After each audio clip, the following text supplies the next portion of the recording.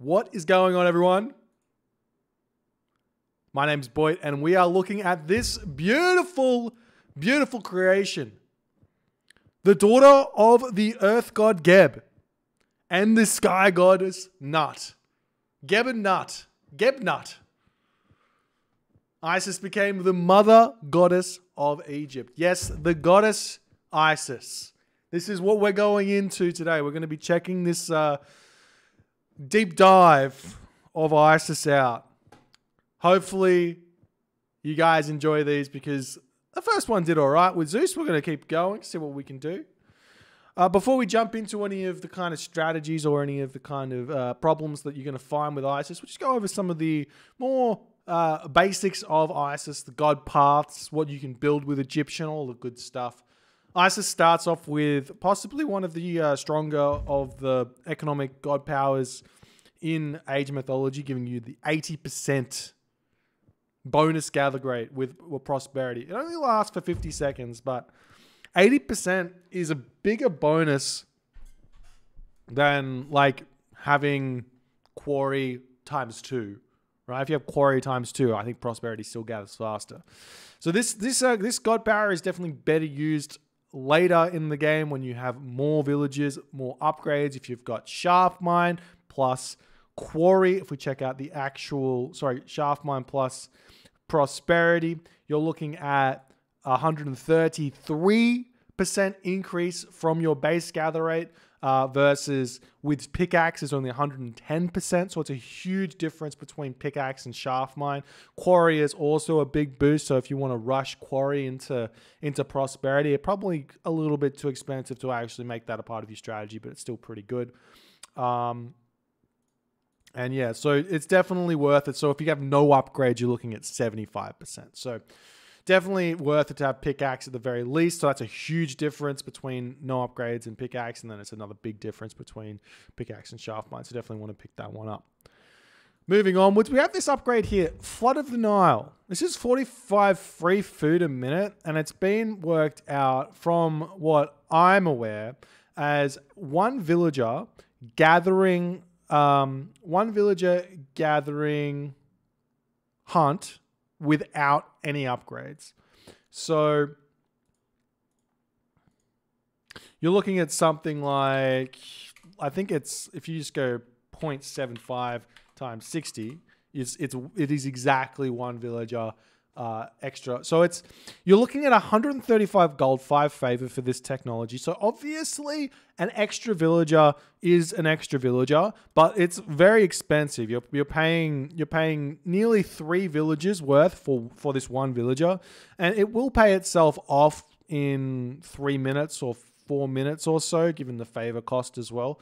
But it's definitely not as good as people think in terms of rushing this. I've seen certain strategies that revolve around getting this super early. It's just not that valuable. It's much better to get the town center out much quicker if you get a town center up 15 seconds earlier versus getting Flood of the Nile. It's probably better to get the town center out. So that's where we're going with that. Then we're going to move over into these two gods. Both of these gods are worth picking. You actually find that every single one of the minor gods for Isis has its use. This is one of the very few major gods who has a god path that works no matter which way you want to go through it, so long as you have that certain strategy. So Anubis is going to give you some decent upgrades. If we take a look at Serpent Spear, this upgrade is incredibly expensive for what it gives you. It's an extra 10% damage on your spearman. So this here is about half the cost. If you add on the 10 favor, it's about exactly the same cost as getting copper weapons. So it's super not worth it to get this one straight away. This is one of those technologies you're going to kind of wait until you have full iron before you want to grab it. There are some strategies where maybe if you're in a certain situation, you might want to get like copper weapons, Serpent Spear for a big spearman all in. But Serpent Spear, something that is maybe more late game orientated, gives Isis a little bit more power with their spearmen in the late game if you find yourself needing them, as opposed to say like your Horus, which gives you the big super spearmen. So it's a bit of a help, but it's not that good. Definitely not something to think about getting too early. Necropolis here is incredibly strong. Plus 10% monument favor gather rate. If you have 2 monuments, you get your monument to the villagers, monument to the soldiers. This becomes worth it to get. On just 1 monument, probably not. Just because Necropolis is about half the cost of the 3rd monument, doesn't require a villager to build it, and it's going to be able to boost your favor gather rate to about the 3rd monument level. I think it's a little bit less than the 3rd monument level, but it is much cheaper than building that 3rd monument. So that's definitely worth grabbing. There's also Feet of the Jackal here.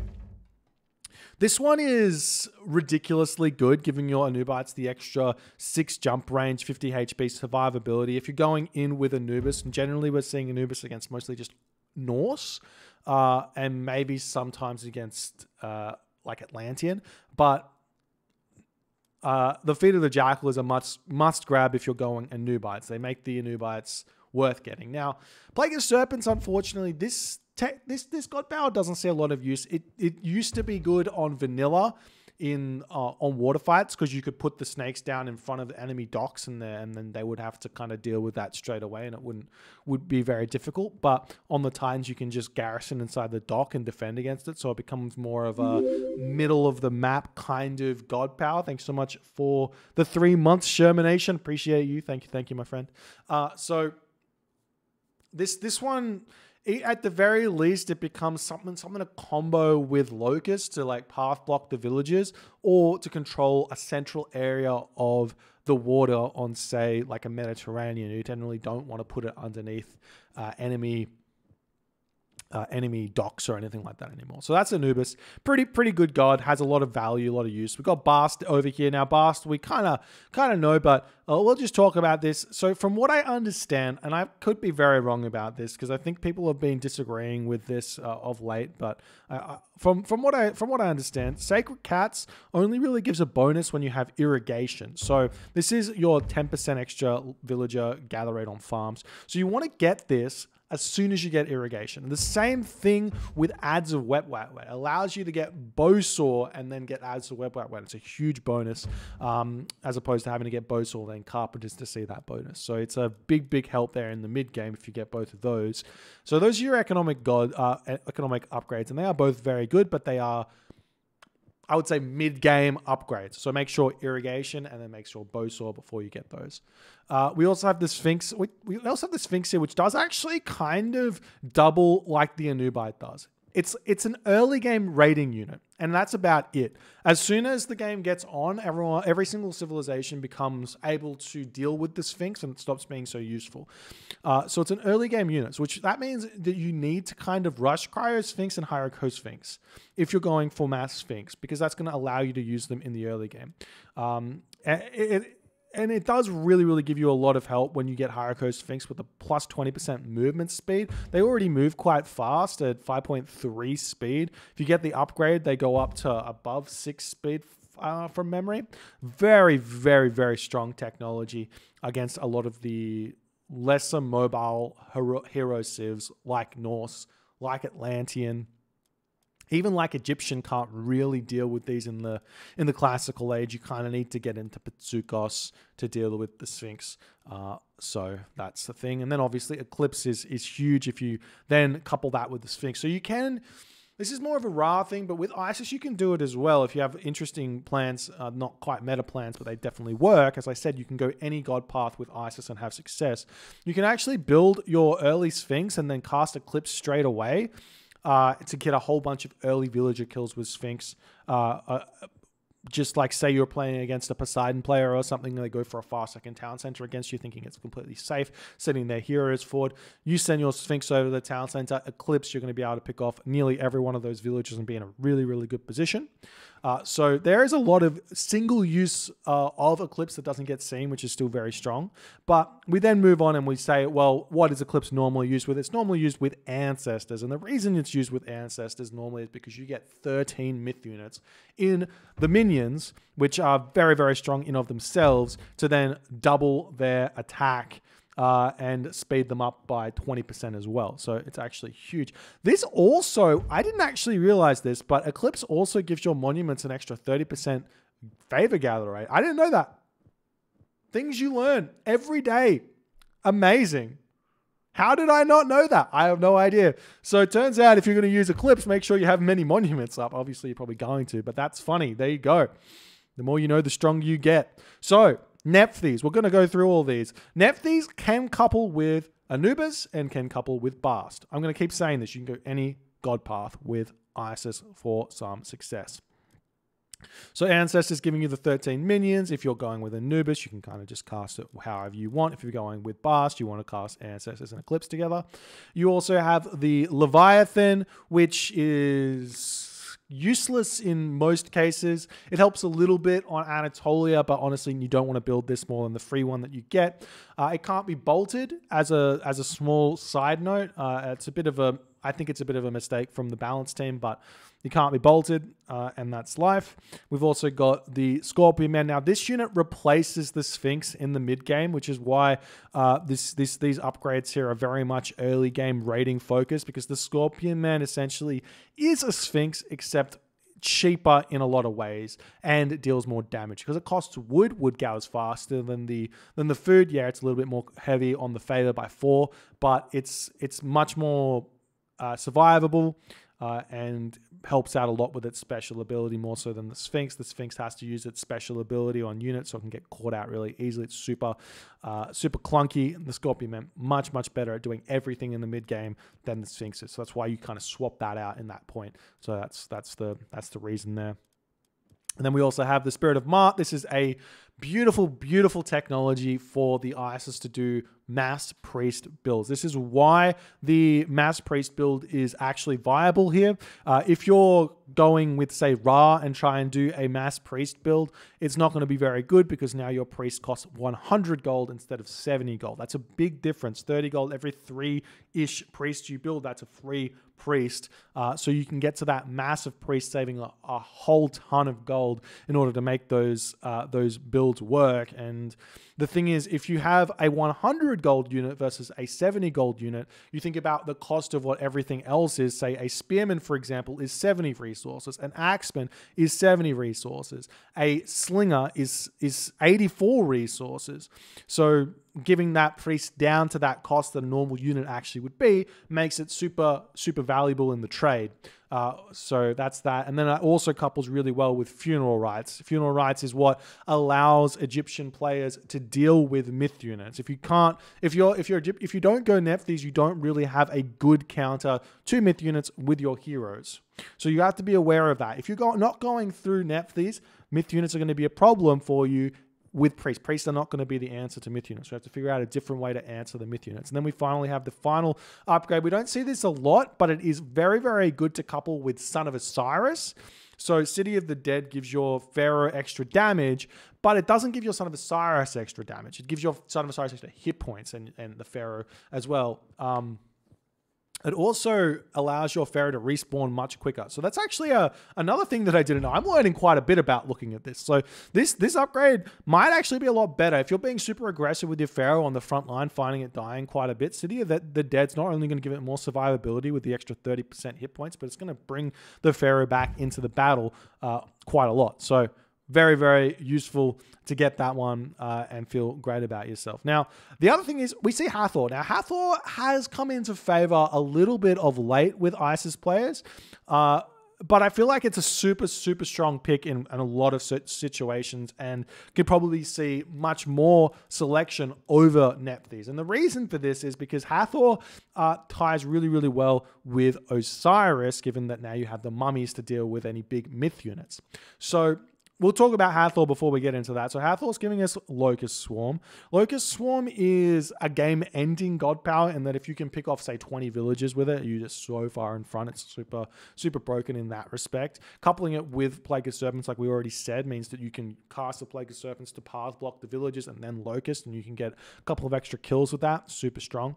And then finally, Siege Tower pushes with Locust are really strong. If you find your opponent is being super cheeky and playing super defensive, trying to to utilize villagers to defend the siege tower pushes with your, say, chariot archer siege tower composition, you could be going through Hathor, siege towers on the town center, Locust, your siege towers are no longer able to be defended. So it's a super strong offensive god power in that respect as well.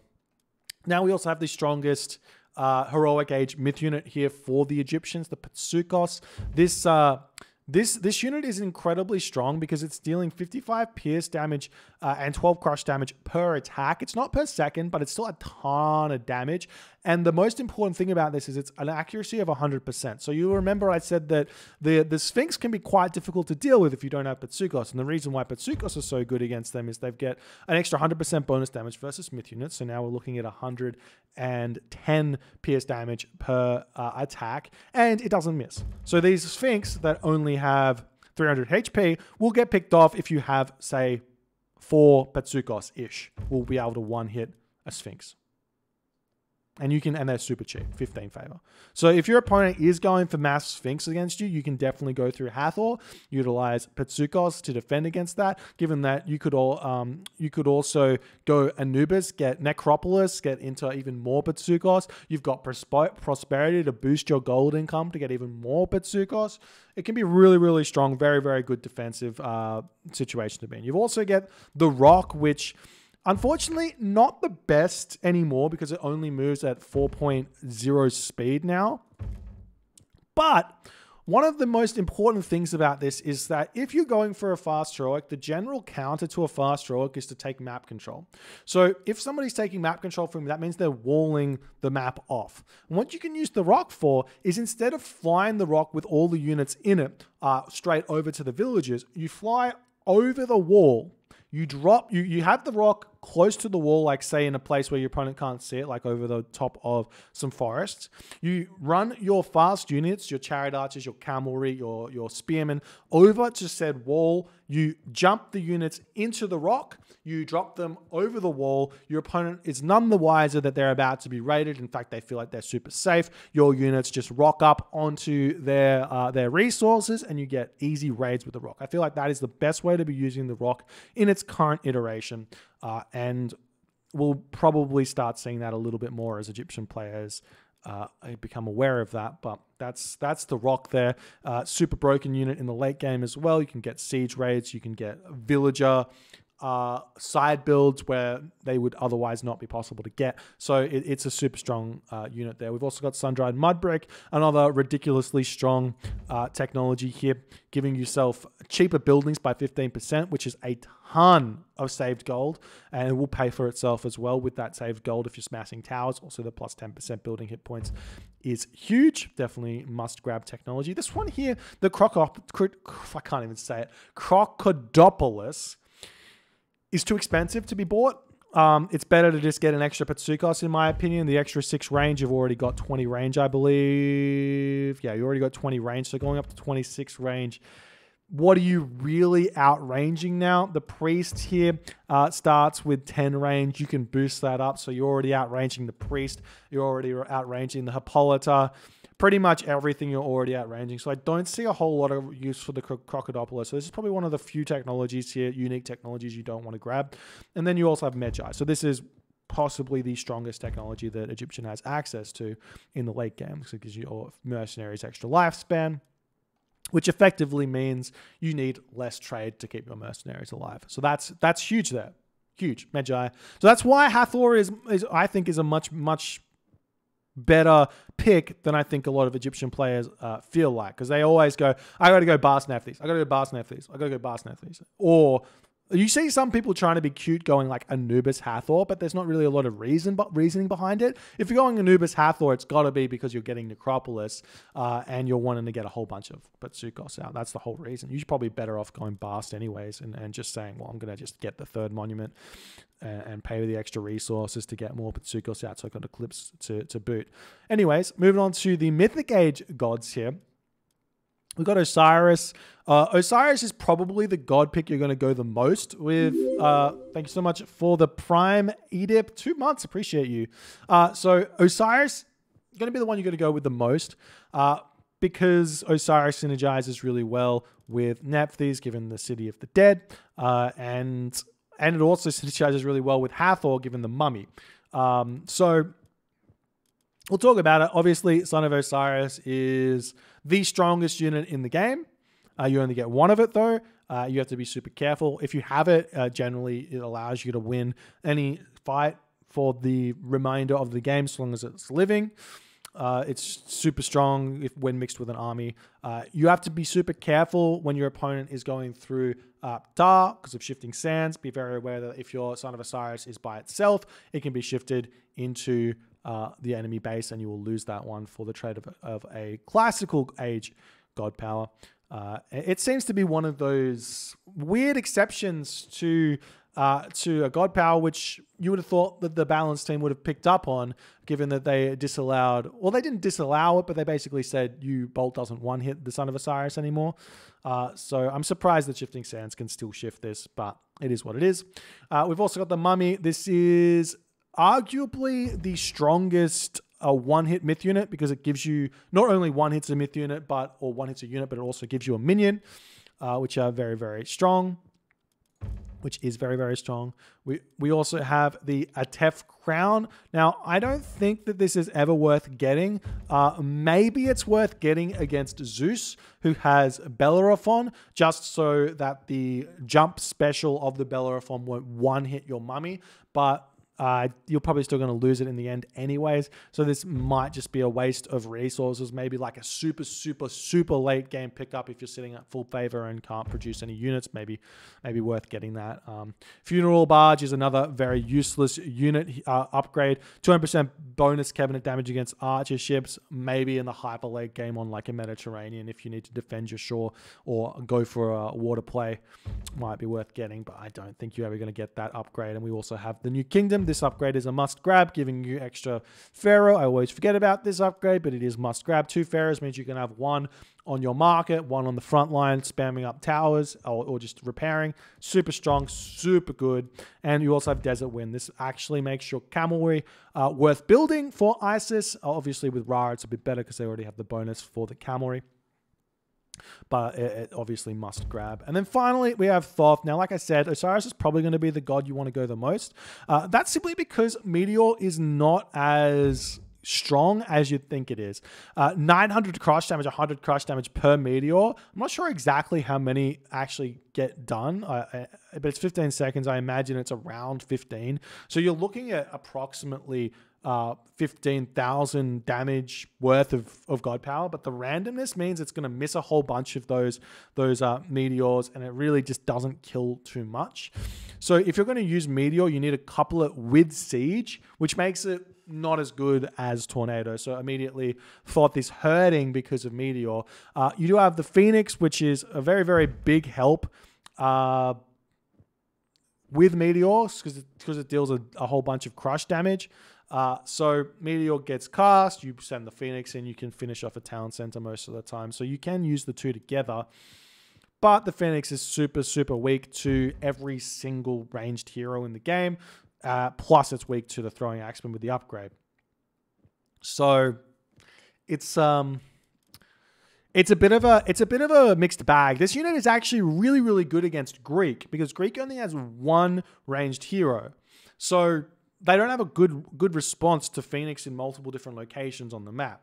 So say your opponent is mining gold on one location and is trying to like run around the map, or for multiple different locations, you can build like 3 Phoenix, send them to 3 different locations and just be raiding with Phoenix all game. It can be super strong, but they are kind of expensive at 23 favor. Super strong though.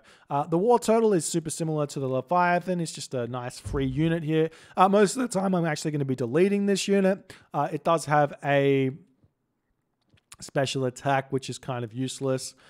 In fact, probably bad because it's sending the ships away from it, so it can't immediately attack it. It's one of those kind of Polyphemus style units, which will probably be better without the special. But anyways, generally speaking, the water fight's probably going to be over by the time you're in the Mythic Age, so the War Turtle is kind of useless, which makes me a little bit sad. It's a little bit of a game design flaw in that the myth units were put towards the water myth units were put mostly towards the end of the game, but it is what it is. We've also got the Book of Thoth. This upgrade is godsend. This upgrade actually allows ISIS to compete economically with Ra. So if you are going into a late game battle against a Ra player, it is actually kind of an idea to go Thoth just for Book of Thoth so that you can go equal. Because you also get the extra population. We haven't actually talked about the major god bonuses here, but Thoth, both the Book of Thoth is bonkers good. And then we also have Tusk of Apatamach making your war elephants ridiculous. The only counter to war elephants is infantry with bonus damage against cavalry. So you're looking at the Bragi Olsarks, you're looking at Fanatics, you're looking at Myrmidon, you're looking at Horus Spearmen. If your opponent doesn't have access to those units, Isis with Thoth becomes incredibly strong. So be aware of that if you're trying to work out whether or not you want to go through Thoth. And you also have Valley of the Kings here. Obviously, like one-hit units are really good against elephants as well. So finally, we have the bonuses for Isis. The big bonus for Isis, which is super strong, and the reason why Isis is strong, is the +3 population per town center, putting you up to 169 population for free, which means essentially I can get 9 more camel caravans in the late game than everyone else, which means I get more economy. You also get cheaper obelisks, which we haven't talked about it yet, but it's a big difficulty for Isis in the early game is scouting. And then and essentially everything else, we get your negative 10% upgrade cost as well, which is huge. It used to be a bonus for upgrading to the classical, heroic, and mythic age, but Ensemble Studios decided that was too strong and nerfed that. And then finally, we get the Monuments Preventing God Power, which is another ridiculously strong bonus for Isis. So you want to make sure you spread your monuments out so that your opponent can't like cast Earthquake on your base too easily. So the obelisk things are kind of useless, but they are there. So let's talk about, I'm not going to talk too much about this part of the tech tree. I'm just going to talk about strategies now. So Isis's weaknesses, we'll just go through that quickly. Isis's weaknesses, like I discussed, was scouting. So scouting is super hard for Isis because like in the early game, you want to be empowering with your Pharaoh, not scouting. So oftentimes you need to weigh up whether or not I need to empower and allow my priest the possibility of actually not finding anything useful, or to help the priest scout early game with the Pharaoh. So there's a lot of situations where this is really, really key. So for example, on an Oasis map, say you spawn 2 zebra, you actually want to send your Pharaoh out to scout to get out to get out the herdables and to find yourself your giraffe gazelle spawn. That's just one example. Extrapolate that out and decide whether or not it's worth it to scout with your Pharaoh in the early game or not. So that's the big weakness of Isis. The next weakness of Isis is not having access to Tar, which is, it's not necessarily the Shadoof that Isis misses out on, because Isis does have prosperity, but it's the shifting sands. So there's a lot of early game abuse that Isis is going to take. So for example, against the Greeks, she's going to have to play around the fact that your opponent's going to have Jason, Theseus, those classical age, archaic age heroes, and is going to be able to push you off any hunt you have. There are counters to this in spamming out your priests. So you can actually build yourself, say, 5 priests to defend the Jason Odysseus, but that kind of breaks all builds that Isis wants to do. But it can be a way that Isis can deal with that. So that's the big weakness of Isis, no Shadoof, no shifting sands. The strengths of Isis come in the shape of classical fights with a obnoxious heroic age power spike. So if you can go Eclipse or Bast Nephthys, a classical fight, if that's a situation you can force, you can do a lot of damage with that. You get Anubis raids, which are bonkers good against a lot of civilizations like Norse. You get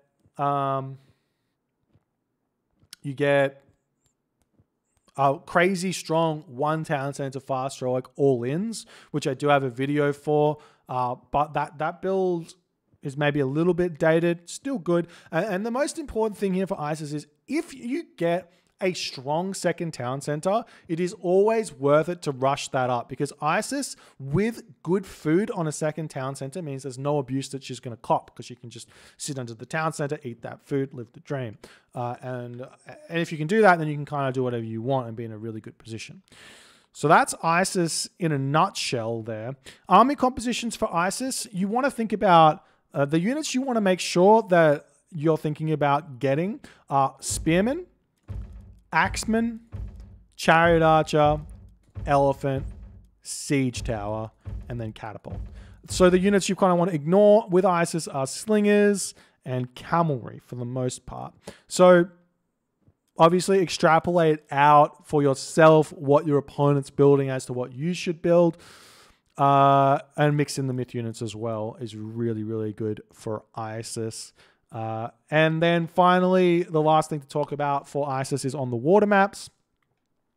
On Anatolia and Midgard, ISIS's best builds are centered around 18 fishing ship, 515 advance with 5 docks into a very, very fast, semi-fast heroic age. So it's building cabinets, prosperity when you're about 500 to 600 food allows you to get your 500 gold, 800 food allows you to ancestors your eclipse your opponent's economy and be in a huge advantage at that point. That's ISIS's main water strat. On Mediterranean, your best bet is to defend and then use prosperity to get 3 town centers. Against Greek, against Atlantean, even against Norse, Egyptian is probably losing the water on Mediterranean, equal skill. So that's ISIS. If I missed anything, I'll ask questions in the comments. I will respond to these questions and hopefully you guys enjoyed this one. If you did, leave a comment, hit the like button.